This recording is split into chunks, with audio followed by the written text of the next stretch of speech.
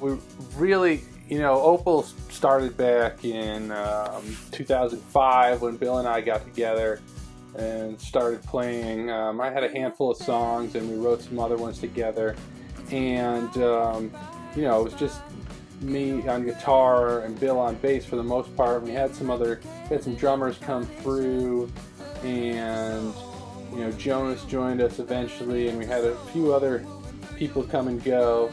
But we really never had like a solid group that we could all practice and get everything together. So when we recorded Strange Encounters and The Fifth Measure, it was really piece by piece.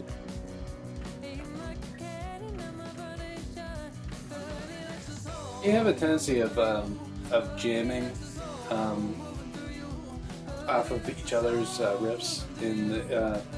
We've kind of created a lot of songs through that process. Just kind of like jamming off each other, kind of write, individual parts and that kind.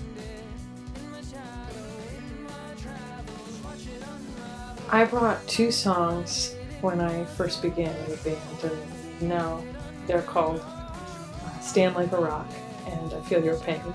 And I just brought the structure of the song, like the chords, and I had lyrics and a melody, and then from there we all put it together.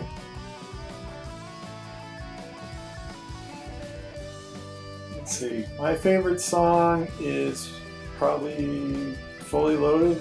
It's one of the first songs we learned, and so yeah, it's still fun to play that one well.